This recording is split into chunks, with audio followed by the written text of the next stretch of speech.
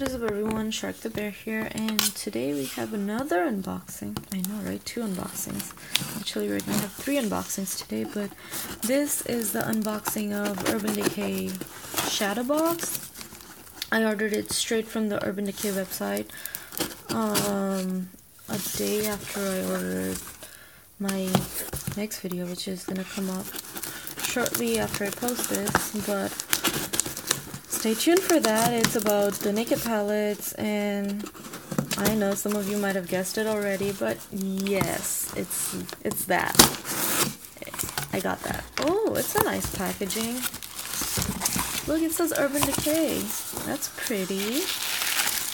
I like their tissue. I think I'm gonna keep it. I throw away. Their bubble wrap is fancy too. What?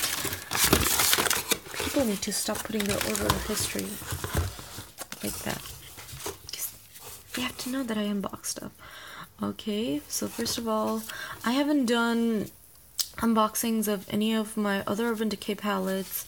If you want to see my other Urban Decay palettes, I have 2 others.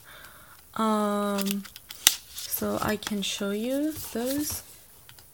But yeah, in total I have 3. I believe you girls saw my MAC eyeshadow palette in the other video, and then you saw my face palettes. Those are all the ones I own. But yeah, oh my gosh, this is beautiful. They were out of stock on the Sephora website, but oh, this has like, I wouldn't say a leather feel, but not a plastic feel to it. And it's quite smaller than the pictures, honestly. Quite smaller than I expected.